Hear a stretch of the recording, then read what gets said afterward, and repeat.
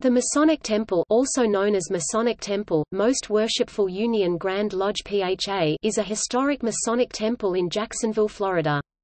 It is located at 410 Broad Street.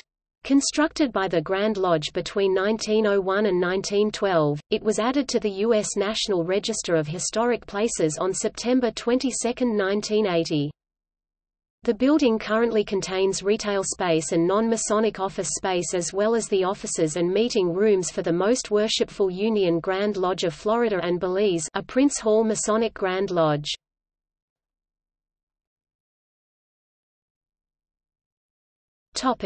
See also: Maxey Del Moody Sr.